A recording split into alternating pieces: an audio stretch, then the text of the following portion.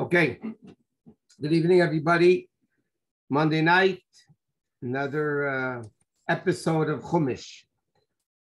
The beginning of the Parsha, the Torah starts off by saying, Emer al-Kohen b'nei Ari.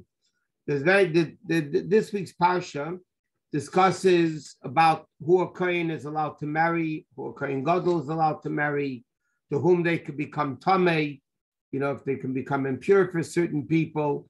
Kohanim normally cannot become impure, only for 7 relatives. Kohen Gadol can never become impure. So there's a lot of dinim about the Kohanim over here. But the Torah starts off, Emer el Kohanim b'nei Ari. It says like this: speak or say, not speak. It's over here. It doesn't say vayidaber.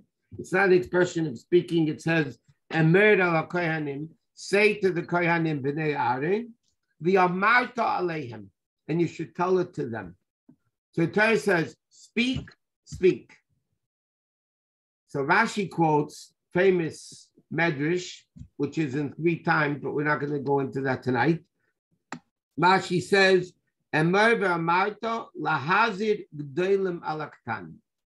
Simply it means the older Kohanim are told to educate the younger Kohanim in the laws, what they're allowed to do, what they're not allowed to do, like we said, who you're allowed to marry, who you're not allowed to become impure for, and so on and so forth. So this is, by the way, a very fundamental aspect of what's called chinuch, of Jewish education. Lahazir g'dolim alaktanim, in other words, not only are the Kohanim obligated to learn the mitzvah for themselves, but they also have to teach it, lahazir, to warn them, the g'dolim alaktan. But the expression is an interesting expression. It doesn't say lelamed g'dolim alaktanim or lilmed g'dolim imaktanim. It doesn't say to teach. Lahazir means to warn, but lahazir means to shine. Lahazir comes from the word zohar, like it says in davening, zohar harakia, like the shine of the firmament of the heavens. Lahazir g'dolim alaktanim, the Torah is teaching us in these 3 words one of the most fundamental aspects of Jewish education. And that is, when you teach children, there's only one way of doing it, by shining to them, which means it's not enough preaching to them. You can't talk to them. You could, but that's worthless if you don't show it as a living example to shine for them, that they should see you're living with what you're teaching them. In other words, you can elaborate on this a lot. You can teach your children, we mentioned this many times, but this is the very, what doesn't apply today because everybody has their own cell phone. But under normal times, when there was 1 phone per family, okay, we teach our children don't lie. We teach our children don't steal, don't cheat, don't beat the system. We teach our children don't beat the system. There's laws in place, keep to the laws. Then the phone is going to ring. The kid answers the phone and they say, mommy, daddy, whatever, the phone calls for you. The parent doesn't want to speak to the person. Say, tell him I'm not home. Tell him I'm not home. What you basically showed in teaching, you gave a shining example that you're allowed to lie when it's convenient. You can preach and teach from today till tomorrow to next year that you're not supposed to lie. If you don't live as a shining example, whether it's convenient or not, it's never going to get anywhere. To shine, how do you shine to them? Is only by showing a living example. There are many people who like to beat the system. Okay? Torah comes along and says you're going to teach the children to beat the system. You're educating your children against Torah in a negative way. And you have many examples, whether it's the handicapped plaque or on the cars when you're not handicapped and the parents is convenient and the kids see it. What do you think you're teaching the kids? You're teaching the kids when it's convenient, cheat, lie, break the system, do whatever you want. This is what the Torah says, you have to shine as a living example. But now the question is like this. Why, if it's such an important thing, why does the Torah wait until here? The first time the Torah is teaching us mitzvahs, the Torah should tell us that you should teach the children. Why is the Torah waiting all the way to this parsha? Right, the Torah is waiting to this parsha, and then over here the Torah says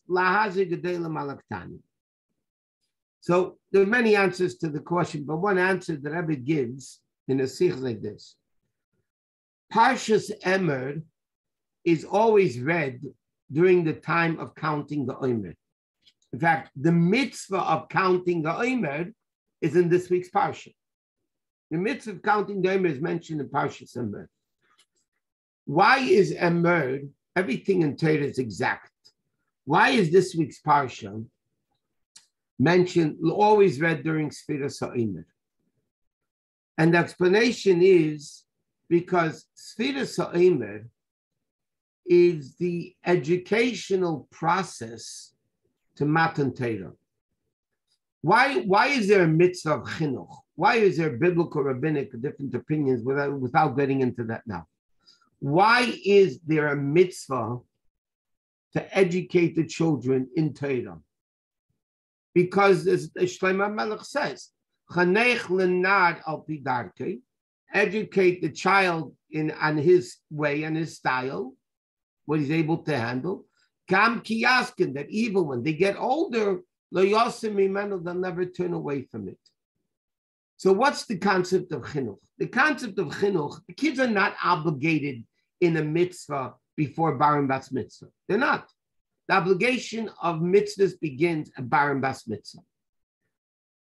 The mitzvah of education, which is incumbent upon the parents, that mitzvah begins when the kid is 6 or 7, depending how mature they are and what mitzvah we're talking about. Audio. Okay, I got it. Thank you. Thank you very much. Basically, when the person is old enough to understand what the parents have an obligation to teach the kid.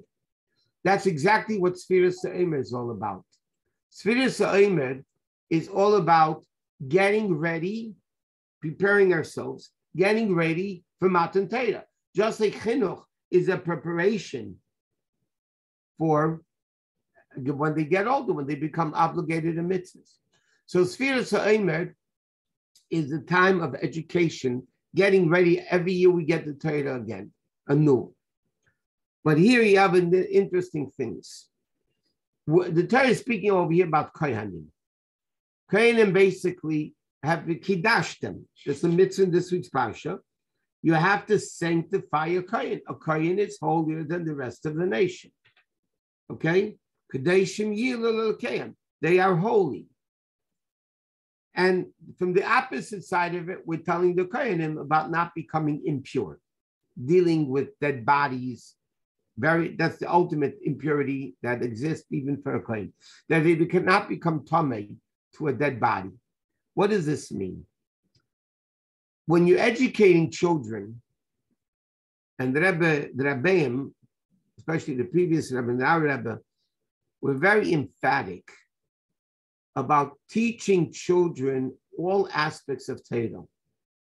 B'chlal, there are many teachers, when they get to, I'm going to use a word, which the sexual parts of Torah, they skip it. The Yehuda and Tamar story, they skip. The Yosef and Potiphar story, they'll skip. And the Rabbi were adamantly against it. It's Torah. The children need to be taught it properly. Not because what you skip, the kids will read in the books, in the tray for books, and they'll get the wrong impression. Like this, you're teaching them according to Torah. But besides that, there are many educators there are still educated, but even more so in the previous generation, that maintained you shouldn't teach children the miracles of the Torah. You're going to tell them the sea split. You're going to tell them that the man fell from heaven. Come on, the kids are not going to believe it. The kids are not going to believe it, and therefore all you're doing is making them not believe Torah. And the Rabbi said it's just the opposite. Children believe in the miracles of Torah when you tell them that a miracle happened and you teach it to them in a way that you're shining with it, meaning the teacher believes in it themselves. The child believes it better than the adults because the adults have intellect that gets in the way of emunah, of belief and trust that what the Torah says is 100% correct. And therefore, you need to educate the children. And B'chal, there's another interesting thing about lahazik delam alaktanim. If you want to teach your children about keeping Shabbos, if you don't believe in it yourself, I'm talking about the teacher. If you don't believe in it yourself, that you shine with it, you'll never teach it properly to the child. You want to talk to the children about Mashiach? If you don't believe in the imminent coming of Mashiach, that it's a reality, not stam a dream or folklore tale. If you don't believe in reality that Mashiach is imminently coming, you will never be able to teach that to your children. You will never be able to teach it, to give it over to the children in a way that they will accept it. A salesman must believe in the greatness of his product, otherwise they're a lousy salesperson. Lahazik Delam Alaktan, the Torah is teaching us when it comes to levels of Kiddush Koyanim, or for that matter, even mundane things, Tumah and all that, you have to teach the children about it. What's holy and what's impure. But the Torah is teaching us you have to lahazik Delam Alaktan. And that's why the Torah is waiting for the Parshat time of Sefirat Haomer. The whole Sefirat Haomer, Sefira means to shine, like we spoke already. Sefira means to shine. Sefirat Haomer means you're shining in a preparation for Matan Torah. Chinuch is to shine with a living example. In order to transmit to our children the authenticity of Torah mitzvahs, you must believe in it yourself. And if you believe that science is more correct than Torah, and when Torah argues with science, science is right and Torah is wrong, you will never transmit to the children the inyan of Torah. The whole concept of lahazik delam alaktanim is to believe in the aspect itself. How you're going to be a shining example in living it. I mentioned a while ago in previous classes, after the war, and you hear this from a lot of people, from that age group, so to speak. Many people came up after World War II, they came to America. They were looking for jobs. In those days in America, you had to work on Shabbos. You had to work on Shabbos. Many people were looking for jobs. And they were Shem Shabbos. They were Shem Shabbos. And they accepted the job. It came Friday.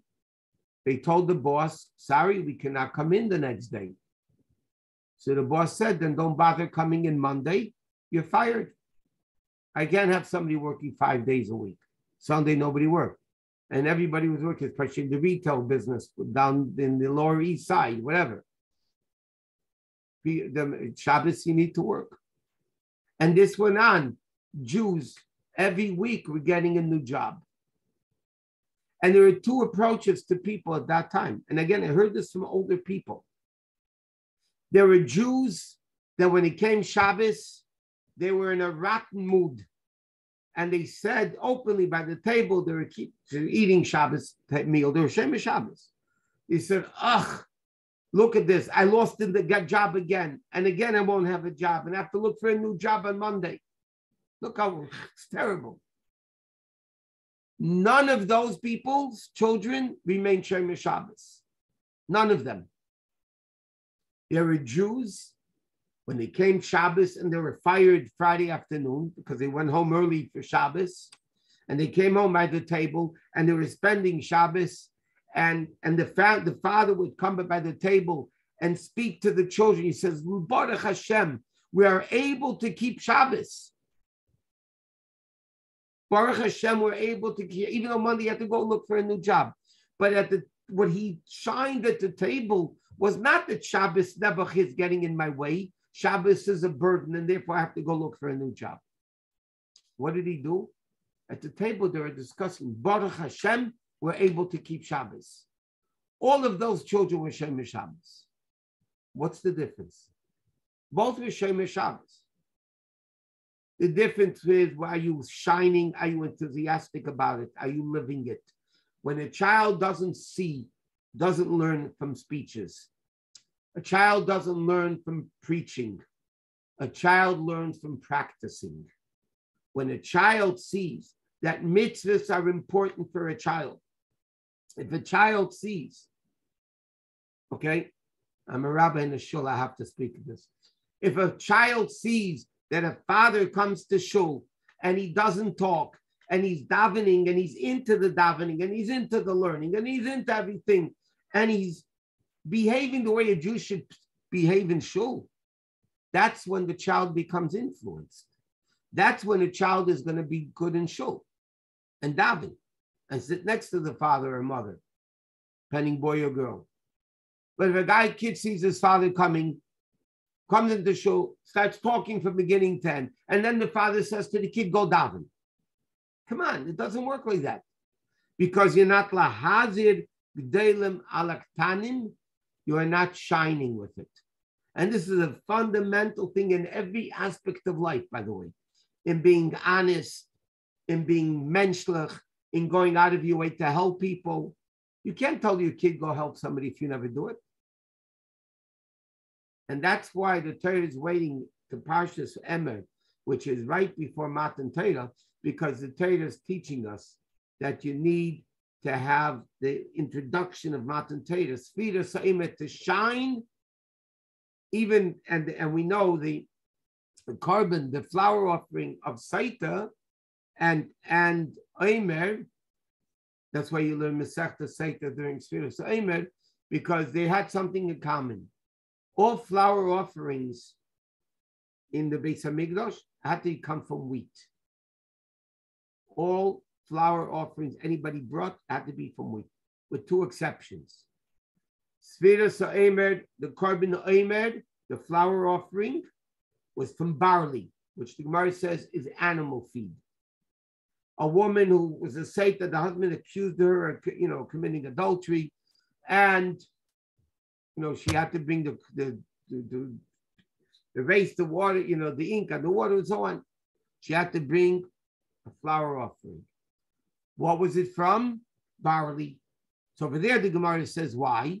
She acted like an animal, so therefore she was immoral. So therefore, her flower offering should be animalistic, an animal feed. Why is the carbon Haomer the preparation for Matan Torah also from barley, which is animal feed? So Chazal tell us because the whole accomplishment of Matan Torah is to elevate the animal soul. The whole preparation of Sefirat Haomer, which is, by the way, mentioned in this week's parsha, I'm not going off, because this is the mitzvah of counting the Haomer, 49 days, 7 weeks, which is the 7 bad midas of the nefesh habamis, of the animal soul. And each day, each midah is composed of 7. So you have 7 weeks of 7 days each, which is 49 days, which is the preparation for Matan Torah. What was the preparation? What is the preparation for Matan Torah? Dealing with the animal soul, the laws of Tumah, not only the sanctity of Kohen, which refers to the Amunah and holy things, but even the animalistic things. Lahazi gedelim alaktanim, they need to shine as a living example. Another interesting mitzvah in this week's parsha, which is a very fundamental mitzvah, by the way, the Torah says, "V'nigdashti b'seich b'nei Yisrael." I have to become sanctified amongst the Jewish people. Now,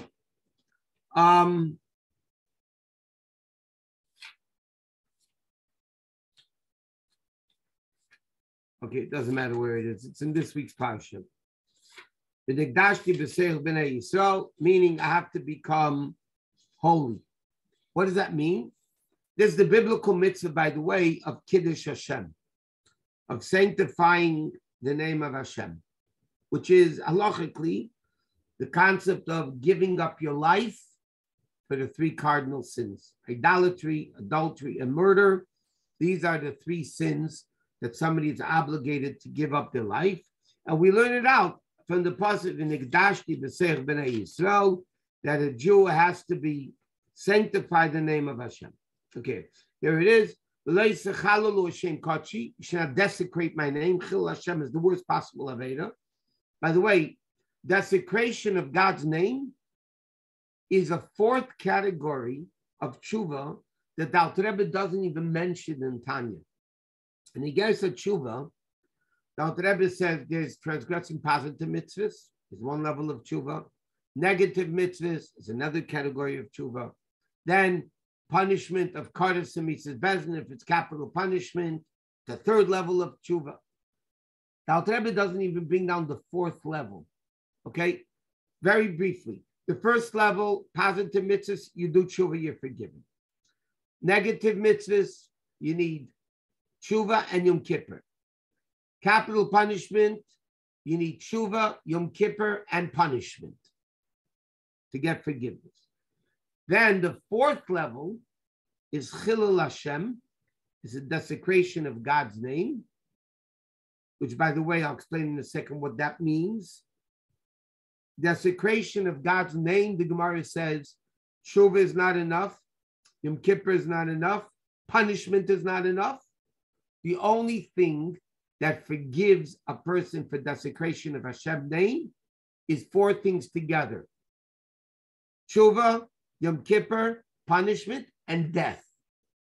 That's how bad Chilul Hashem. Hashem says you should not make a Chilul Hashem. And then the pasuk says, "V'nigdashti b'seich b'nei Yisrael," and you should sanctify my name. What does the Nigdashti mean? That's the level of, so to speak, Kiddush Hashem, which is the level of Mesiras Nefesh. Desecration of Hashem's name, the Rebbe spoke about this many times. He quoted the Gemara. The Gemara says, Chilul Hashem is not what you do. Chilul Hashem is not what you do. You could be doing something great. If it will be interpreted by other people that are either not Thrum or Goyim or other Jews, it doesn't matter, in a negative way, that's called Chilul Hashem. Especially when they say, oh, it's a Jew. Look at the Jew. This is what the way they have, the way they behave. We have all these incidents on the planes now, the throwing of Jews because there's no masks. You know what? The real question is who's to blame over here. But that's not for now. I'm not getting into the politics of it. But the bottom line is, Chilul Hashem, the Gemara says, Rav Yehuda, famous Rav Yehuda of the Gemara, he said, if he was the Rav of the city, and he said, if I buy meat from the butcher on credit, because I'm the Rav, he'll give me credit, in a place where nobody else can get meat on credit, it's a Chilul Hashem. He's not stealing. The butcher's giving it to him on credit. But if nobody else gets credit, everybody pays for it. And the Rabbi Yehuda walks into the butcher store and takes a package of meat without paying for it on the spot. Rabbi Yehuda said that is Chilul Hashem. It's desecration of God's name. Why? Because the implication is he's doing something wrong. To give you an example, if you cut somebody off and you look very Jewish and you cut somebody off, or you butt a line, or you do whatever, All that is Chilul Hashem. The opposite of Chilul Hashem, which I didn't think of when talk about Chilul Hashem, is the Nigdashti B'Seich B'nai Yisrael. Is to sanctify. Now there's an interesting thing, a difference of opinion between Rambam and a Medrash. The Rambam writes that Mesiras Nefesh is when a person is ready to get killed and he's not relying on a miracle. He's ready to get killed and he gets killed. That is, according to the Rambam, the ultimate level of sanctifying the name of God. There's a Medrash in this week's Parsha. Amar Rabbi says, no, Mesiras Nefesh means I'm ready to give up my life, but I'm expecting a miracle to happen. Like we know, the famous story, Hananiah, Mishael, and Azariah were thrown into the fire, and Nebuchadnezzar threw them into the fire, and they came out alive. A miracle happened. The Medrash says that's the ultimate level of Kiddush Hashem, when a miracle happens. And the Rambam says, no, the ultimate level is when a miracle doesn't happen and you taka die. Okay? So each one has its advantage and disadvantage. But there's no question that the attitude of Mesiras Nefesh means I'm ready to give up my life. I'm ready to give up my life for the sake of God's name. Not to desecrate Hashem's name, to publicize God's name in the world, like Avraham Avinu. And this itself, you have two levels of Mesiras Nefesh, another two levels. The Gemara says when Rabbi Akiva was being tortured, because the Romans made a decree you're not allowed to learn Torah. And Rabbi Akiva was still learning Torah. So one of his students came to him and said, you know, why are you learning Torah? They're going to catch you. They're going to kill you, the Romans. So he gave the famous analogy, you know, the fish is in the water and the fox says to the fish, where are you running from? He said, from the fisherman's nest. He said, come on the dry land and you'll be safe with me, because the fox wanted a meal. And the fish said, you stupid fox, what you are. You're supposed to be smart. In the water, I have a choice. I have an option being alive or dead. If he catches me, I'm dead. If he doesn't catch me, I'm alive. If I come out of the water, for sure, I'm dead. So basically, Rabbi Akiva told his students, I have no choice. If I leave Torah, I'm dead. Okay, if I'm learning Torah, they might catch me, they might not catch me. Then the Gemara says, when they finally caught Rabbi Akiva was one of the 10 martyrs that were killed by the Romans. So we read about in Yom Kippur, Musaf, and in Teshuva in the Kiddush. One of the 10 martyrs. They were actually ripping his skin off him. They didn't shoot him and kill him, or kill him with the arrow, whatever. They tortured him to death. And Rabbi Akiva was smiling. Rabbi Akiva was happy. And the student said to him, the Gemara says, Rabbi, how can you be happy that you're dying? So Rabbi Akiva said to them, my whole life had a mission. My whole life, even if they kill you. That's what we say in Shema. Rabbi Akiva said, my whole life, I was waiting to have Mesiras Nefesh, literal Mesiras Nefesh, for the sake of Hashem. Now that it finally happened to me, my goal is happening. My dream goal is happening. I shouldn't be happy.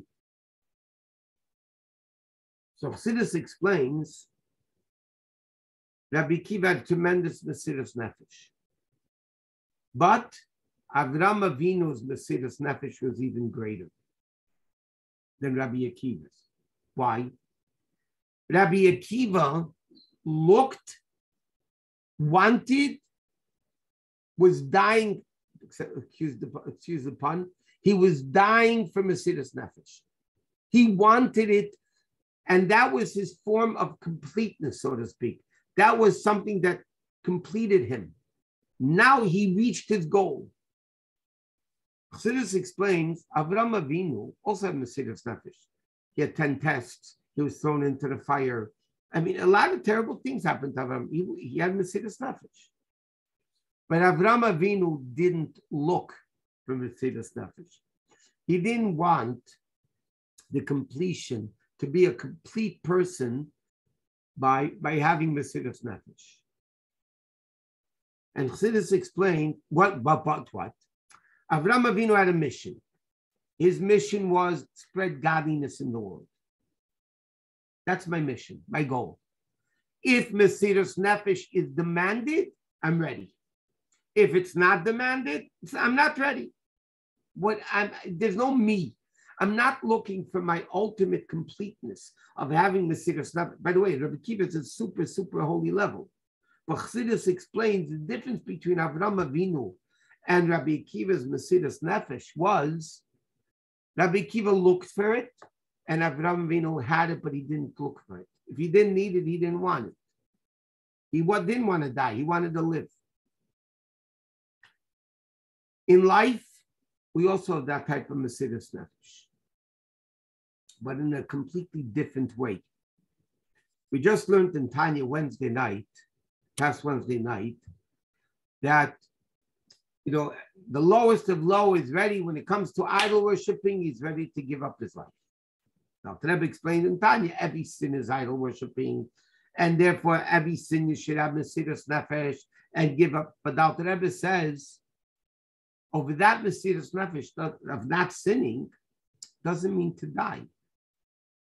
Mesiras Nefesh, that the pasuk v'nigdashti b'seich b'nei Yisrael is the biblical source for Mesiras Nefesh. Chassidus explains Mesiras Nefesh means giving up your will. Nefesh, Chassidus brings psukim, v'tikser nefesh ha'amaderech ein nafshi ba'amazeh. There's psukim in Chumash and Tanakh that the word nefesh actually means my desire, my will, what I want. Mesiras Nefesh means giving up my will for what Hashem wants. That's what Mesiras Nefesh means. Today, we don't live in a world where the mitzvah of the Nigdash, in most parts of the world at least today, that we have to keep Yiddishkeit with a threat over our head that, God forbid, we're going to get killed. That doesn't exist today. What does exist today is giving up our desires, our Mesiras Nefesh, giving up what we want versus what Hashem wants. And that Mesiras Nefesh is called sanctification of Hashem's name. Today, we don't need to jump off buildings. We don't need to do any crazy things for Mesiras Nefesh. What we need to do, Mesiras Nefesh, is give up our will for what Hashem wants. And as Al Rebbe says in Tanya, it's infinitely easier than dying in giving up your life. So therefore, that's the level of Mesiras Nefesh, not to do miracles, not to do it for miracles, not to do it for reward. Do it because this is what Hashem wants from us. Okay, another thing about Sefirat Haomer, and this is a general question. Remember, we were Bacham, we used to go out to speak for various conservative and reform temples. So one of the questions, this was in the later 60s, in the early 70s, one of the questions they always asked,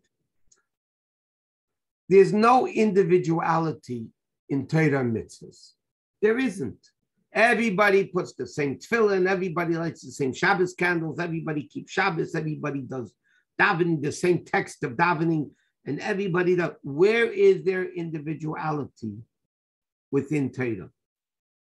And they used to say there isn't any. And I want to be an individual. I want to do it my way. I don't want to copy everybody else. I want a relationship with God in my own individual way. So what's the answer to that? The answer to that really, to elaborate on, is in today's part. What's the mitzvah Sefirat Haomer? You count the Omer, okay? There's a few countings. Torah says in Chumash. Bezdin has to count the sabbatical year Shemitah. Then the Torah says you count the 50th year. That's the Yovel Jubilee year. There's a lot of countings in Torah. And then there's the counting with Svartam Lochem, which means Sefirat Haomer is an individual counting. It doesn't say Usfartam, just count. Usfartam Lochem, halacha says, means that every Jew has their own counting of the Omer. And by the way, I don't want to elaborate on this now, but whoever is in Shul Pesach time knows it has a very strong, in fact, somebody called me about it today. When you count your own Omer, so basically all people are counting the same Omer, but not necessarily. Because if somebody, let's say Australia is, let's say 17 hours ahead of LA, okay? It's 17 hours ahead of LA. So tonight we counted 24, but they're already counting 25 because they're much later than us. So what happens if somebody travels from here to Australia or from Australia here? What do? They're basically missing a day or gaining a day. So the Rebbe maintains emphatically, by the way, and many people disagree, but the Rebbe maintains emphatically, Sefira is a personal counting. You have to count your own counting. That means if you come from America to Australia, Australia to America, you're going to be counting a different day than everybody else in your city. If you were in Australia for Pesach, the guy called me today about that. He was in Australia for Pesach and came to LA in middle of Sefira. So we counted tonight 24. Tonight he counted 25. Because Sefira is a personal counting, not a communal count. Then the Rebbe says, and this is where the bigger problem is, Shavuos is dependent on your counting Omer. It's the only holiday. It's interesting. It's the only Yom Tiv. The Torah doesn't say when it is. Pesach, the Torah says 15th of Nisan. Sukkot is 15th of Tishrei. Rosh Hashanah, 1st of Tishrei. Yom Kippur. Every holiday, the Torah says when it is, except Shavuos. Torah says that the day after Pesach, you count 49 days, and the 50th day is Shavuos. According to our calendar, that Nisan has 30 days, and Iyar has 29 days. So then the 49th day, the 50th day, is the 6th of Sivan, which is Matan Torah. What happens though if somebody's a day ahead? If they're a day ahead of Sefira, they're going to make Shavuos on the 5th day. Or if they're late, they're going to make it on the 7th day. And that's what it says in Yerushalmi, when they did it not based on the calendar. They did it based on the testimony of witnesses. Then Nisan could have had 30 days, and Iyar could have had 30 days. Then Pesach would be on the 5th of Sivan. Shavuos would be on the 5th of Sivan. If both months had 29, it would be on the 7th of Sivan. Matan Torah has nothing to do with that. It so happens, according to our calendar, Matan Torah happens to be after the 49th day of the Omer. And for instance, according to the Rebbe's opinion, if a guy came from Australia here where they're a day ahead, okay, he's going to keep Shavuos a day before us. So this year, Shavuos is Sunday and Monday. He's going to keep Shavuos, Shabbos, and Sunday. Monday for him is a regular weekday. But he cannot say Zman Matan Torah Seinu until the 6th of Sivan. Even though Shavuos is for him the 5th day of Sivan, but he can't say Matan, because it's not Matan Torah. Matan Torah is the 6th of Sivan. What do you see from all this? It's a remarkable concept. I know let's bring it down to earth.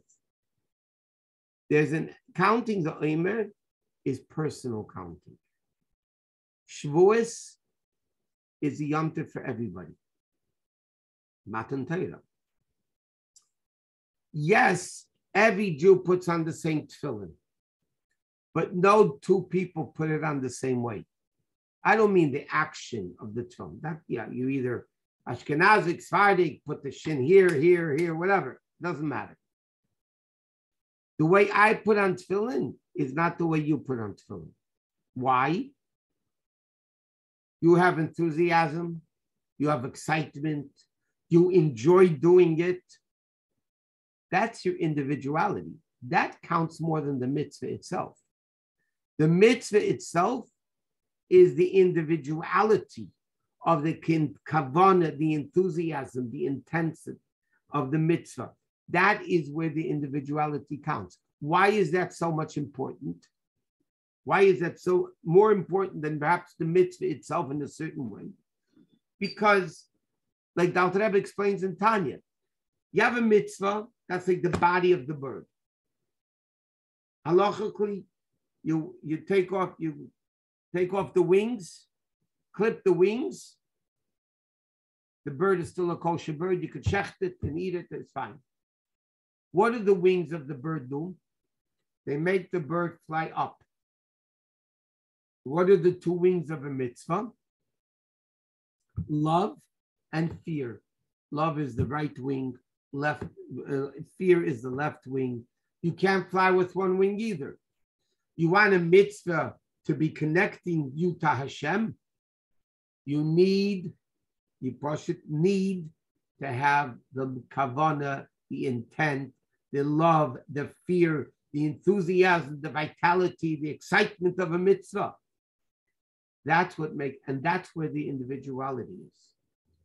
The whole preparation of Matan Torah is individuality, the counting of the Sefirat, the shining as an individual, like we spoke before. Sefirat means to shine.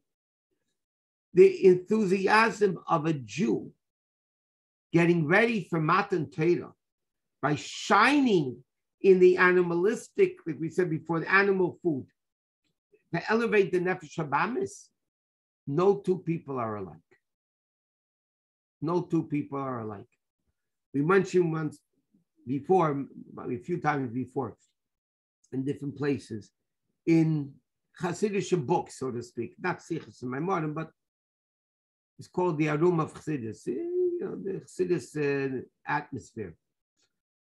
It says, a Rav, if Reuven asks a shaila and Shimon asks the same shaila, they're going to get the same answer. You're either allowed to do it on Shabbos or you're not allowed to do it on Shabbos. Right? Because that's halacha. Halacha is yes or no. It's clear cut. You could do it or you can't do it. A Rebbe, you're not supposed to say lahavdil between Jews. But a Rebbe, on the other hand, no two people get the same answer. Because a Rebbe is looking at neshama. Neshama, no two people have the same neshama. Every neshama is total individuality. And therefore, when a Rebbe answers somebody who asks a question, the Rebbe is not answering the question. The Rebbe is answering the person. It's a big difference. Many times, by the way, a Rav also needs to answer the person based on what the person's level is and so on and so, rather than the answer. But a Rebbe never answers the question. The Rebbe always answers the neshama, the person. It's not the question, it's the person. And no two people are the same. If no two people are the same, no two people are going to get the same answer. What's good for you is not good for them. It's the same thing. For them, it's good. For you, it's not good. That's the individuality of Sefirat Haomer, by the way. The individuality of Sefirat Haomer is the preparation for Matan Torah for each person to shine on their own unique individual level of a fulfillment of mitzvahs. And therefore, there is total individuality in mitzvahs. We're not doing the same mitzvah. The act of the mitzvah is the same. But the mitzvah is completely different. The nefesh, the person, is doing the mitzvah two different ways. And therefore, this is the simcha that a person has, the enjoyment, that is the individuality. And that's why Sefirat Haomer, the individuality of working with our midas of the animal soul, that's the preparation for Matan Torah, that Matan Torah should, which is equal by all Jews. But the Torah thing, it's not the same, because your preparation got it this way and your preparation got it this way. And therefore, what happened by Matan Torah? It's another remarkable thing. When God gave the 10 Commandments, he spoke singular. Not one of the 10 Commandments is plural. Anechi Hashem Elokecha. Leisigzel, not leisigzelu, like Zachar is this doesn't say Zichru es Yom HaShabbos. Each one of the 10 Commandments is spoken Lashon Yachid. And there's a lot of reasons Chazal tell us. Want to protect the Jew, whatever.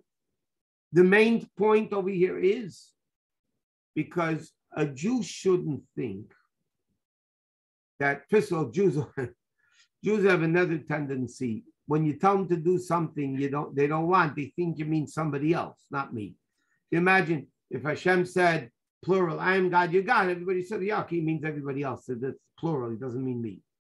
Hashem says, what is the 10 Commandments saying in singular? Because Hashem says, I am your God, different than that person's God. Not, if that's what I'm saying, not that God forbid it's a different God. But your relationship with God is different than somebody else's relationship with God. You might be doing the same mitzvah. You might be both putting on tefillin or lighting Shabbos candles. But this is one type of a connection with Hashem, and this is another type of connection to Hashem. So the answer to the question, where is their individuality in Torah mitzvahs? There is total individuality in Torah mitzvahs. It might be doing the same mitzvah. We might be eating the same food, but every person is eating it differently. Every person is fulfilling the mitzvah completely different than another person. And that's where you have individuality in Torah mitzvahs. And therefore, that's the uniqueness of Sefirat Haomer as a preparation for Matan Torah. Okay, another thing, it says by Sefirat Haomer, when Torah says about counting the Omer, the Torah says, Sheva Shabbosos Tmimos Tihiyana. They should be complete. 7 complete weeks. Okay? So, what does it mean, complete weeks? This is a very interesting thing. The pasuk over here says, in this week's Parsha, you should count from the day after Shabbos. That's literal means. Rashi says, what does Shabbos over here mean? Mimachris Yom Tov. The second day of Yom Tov, you start counting, because in Israel they kept one day Yom Tov. Shabbos. Here, Shabbos doesn't mean Shabbos. The Gemara says it means Yom Tov. Shabbos, Yom Tov is also called Shabbos. The Tzedukim, the Koraites, who did not believe in the oral Torah, they said, the Torah says you count Shabbos, Sfira, from the day after Shabbos. They counted always Sfira on Sunday. Saturday night was the first counting of the Omer by them always. Because they said, the pasuk says Shabbos. We know, not true. Mimachas Shabbos means the second day of Pesach. So the Gemara says an interesting statement, that when are they really Tamimis? Like this year, by the way. This year, Sunday is the first day of the week in Omer. because we began counting the Omer the second night of Pesach, which was Saturday night. Pesach this year was Shabbos and Sunday. So Saturday night, we began counting the Omer. That's why every Shabbos finishes a week this year. So the Gemara says one interpretation of Tamimais means complete weeks that start on Sunday and end on Shabbos. That's one interpretation of the word Tamimais, Tiana. Now, another interpretation, it says, the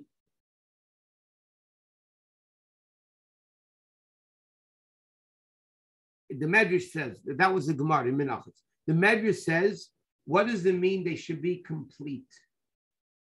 What do you mean to be complete? The Medrash says, they should do the will of God. What does it mean complete? You should do the will of God. By doing the will of God, the Gemara says, what is the reward for that? It says, Va'amdu Zorim, the Pasuk says, Va'amdu Zorim, when Mashiach's era, foreigners will stand, and they'll graze your sheep. Meaning the Pasuk says, when Mashiach comes, Jews will sit and learn Torah a whole day. All the other nations are going to be serving the Jews. That's what the Pasuk says. When Mashiach comes, Va'amdu Zorim, v'ro tzeinchem. The foreigners, meaning the non-Jews, will come and they'll graze your sheep. So the Gemara asks, 1 minute. It says in the Pasuk, Im Shemaya Tishmo, if you listen to Hashem, V'yasafta diganecha, you will gather your grain. You will gather the grains. So the Gemara is a contradiction. One Pasuk says the nations are going to do things for you. And another Pasuk says you're going to do it. So which one is it? So the Gemara answers, One pasuk is speaking when they do the will of God. One pasuk is when they're not doing the will of God.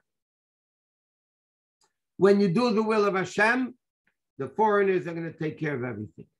You don't do the will of Hashem, then you're going to have to do it yourself. So the question is, 1 minute. That pasuk, we say 3 times a day in Shema, is in the second paragraph of Shema when it says, if you will listen to my mitzvahs, then that means you're doing the will of Hashem. How can the Gemara say that the pasuk is speaking when you don't do the will of Hashem, when it says in the pasuk Shemaya Tishmu?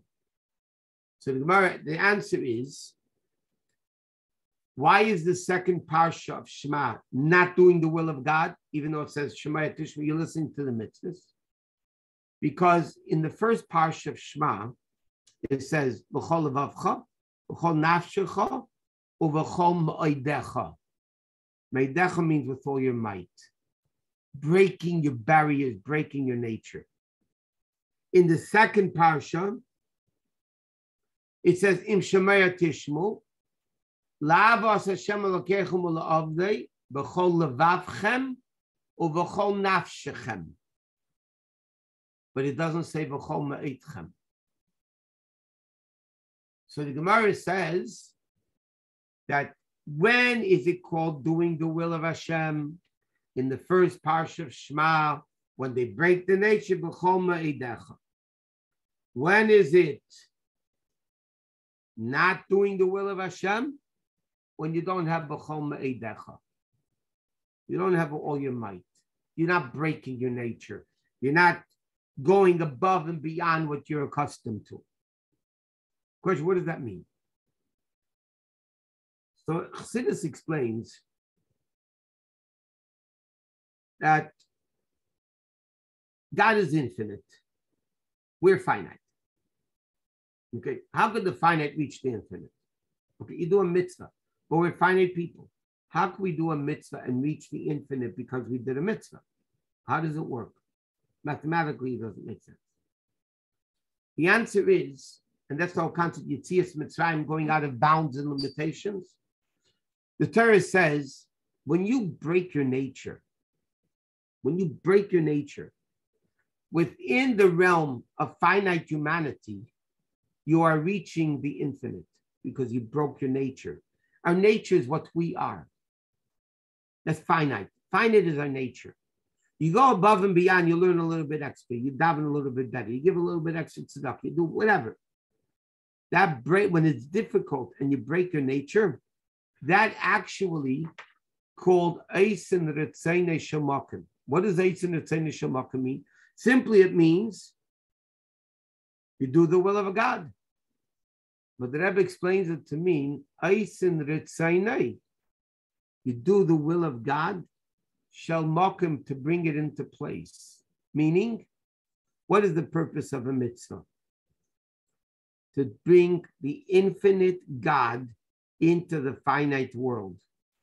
To bring the infinite God into the finite human being.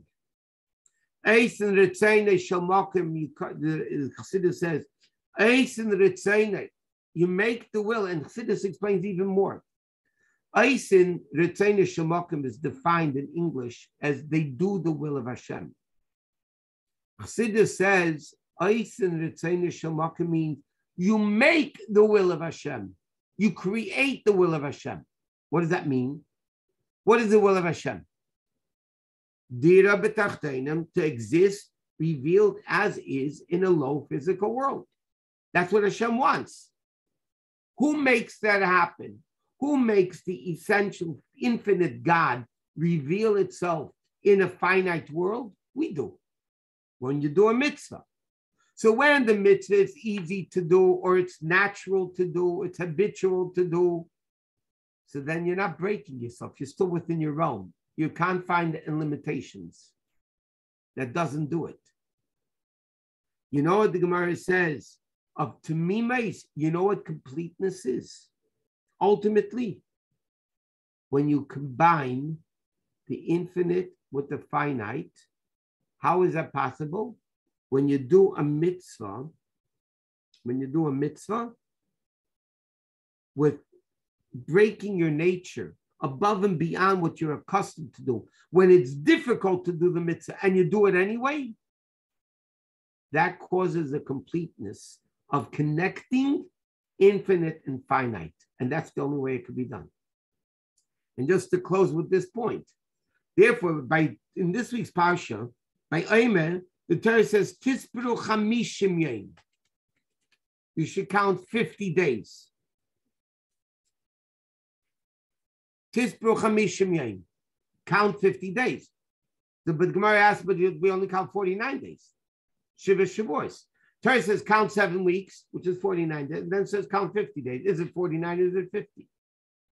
The answer is, you can elaborate a lot on this, but in a nutshell, when a person refines himself and all 49 levels of their soul, of the animal soul, and they do the best they can, and they are ready to go out of the nature, you get the 50th level of Kedusha that nobody got, not even Moshe Rabbeinu in his life. They never got that level.